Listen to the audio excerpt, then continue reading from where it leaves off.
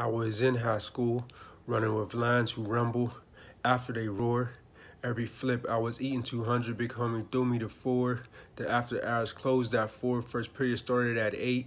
I was sleeping for 4:07, I had to run out this world like never before. Rest regard to young Grams, he used to set up shop on the 4. That's 4th and V.